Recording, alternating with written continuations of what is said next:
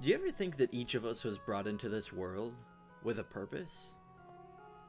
Something that, even as we are just a couple of years old, we are beginning to grow into and fulfill? Personally, I don't remember much about being an infant. Most of what I know comes from what other people have told me. They say that before I could even talk or walk properly, that I loved video games.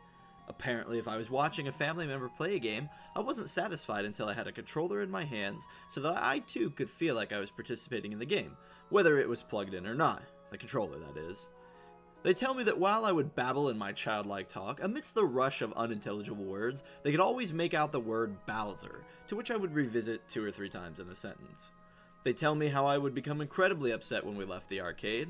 They tell me that my whole world revolved around games.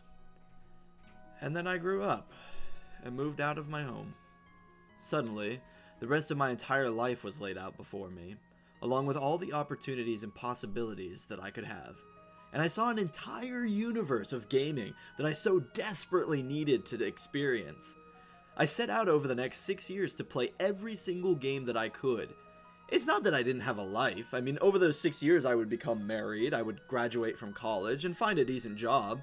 But every free moment that I had was spent knocking games out of my backlog.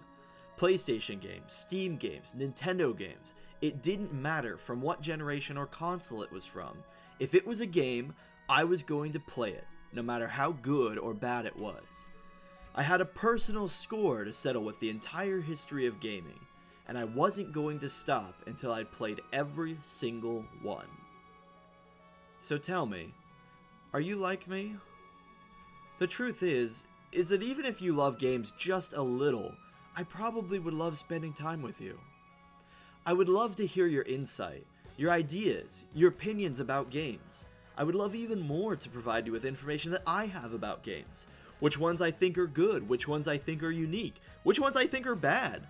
I would love to make it my purpose to share with you everything I know, because as much as I love games, I love even more to spend time with the people who love those games. And this leads me to a dilemma I had not too long ago. You see, I realized I was being incredibly selfish, building my internal library of video game knowledge and history, and I was doing nothing with it.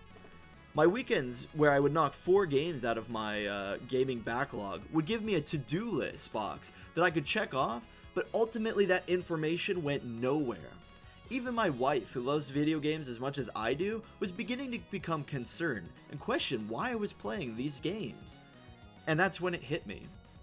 When I was a kid, I was constantly surrounded by people I trusted and loved and who loved me back. I was constantly surrounded by friends, classmates, family, and yes, while some of my fondest memories with them are the times we would spend hours on end with controller in hand, it was never the game so much itself that was important. It was the fact that we were sharing it together. Even though our goal was always to beat the game, it came second at the price of admission, which was relationship.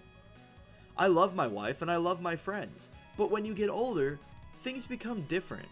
You become much busier, and so do all your peers.